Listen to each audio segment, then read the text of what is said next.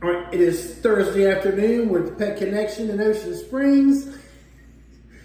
Dad's like, you just finished pulling maggots out of a turtle. Why would you want to put that on video? And Dad is smarter than I'm giving him credit for. All right, let's see if I can make this a little bit bigger. Holding turtle in one hand. There we are. Hey, dude. All right, there's our hole. Not seeing any more maggots, but there is some hyperpigmentation in there, which definitely tells us it's been going on for a while. And you really can't suture these things up. That would just not be, would be very uncool. There you go. Stretch your neck out. Let's see if we can see some more in there. I've already gotten quite a few out. But you're cute. You're like super cute. All right, I'll let you go your hand now. You can bring it in.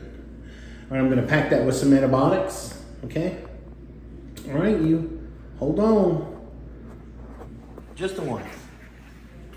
So here's our maggot load from that little guy. This is just one maggot in the nearest turtle. We're going to make a big deal of counting these things, but I don't care. We got them out. They're out of the turtle. We'll put that antibiotic in there. That should make any of them in there want to leave. In the meantime, we'll keep it from getting infected for a while. So here's the bad news. These maggots are known to be in turtles. We don't even know exactly what species of fly lays them, but for some strange reason, our local Terrapene Carolinas have been plagued by these things for at least the last 50 years. So we'll get you to feeling good and hopefully get you set free. All right, hold on. All right, here we go. I'm gonna try to do this antibiotic pack and hold the camera at the same time.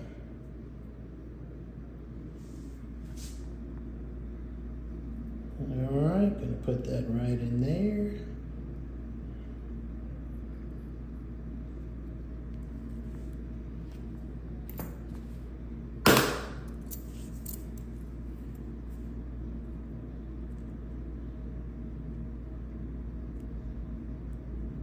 I wonder if that burns.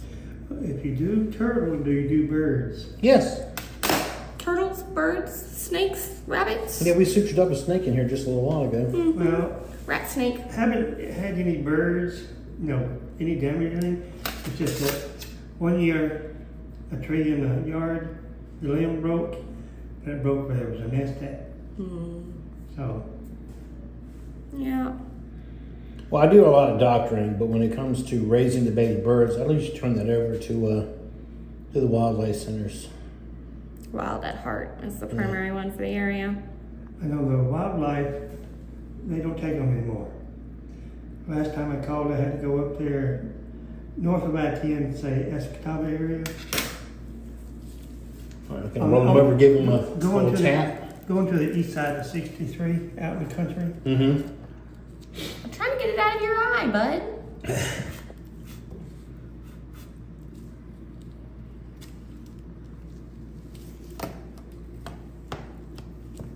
Getting it. You getting it. I'm trying to help you. There you go. I'm going to sit there. Certainly not impeding his motion anymore.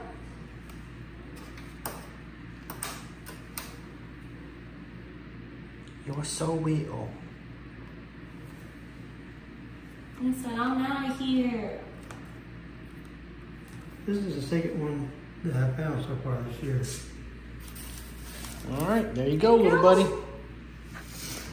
Bye-bye.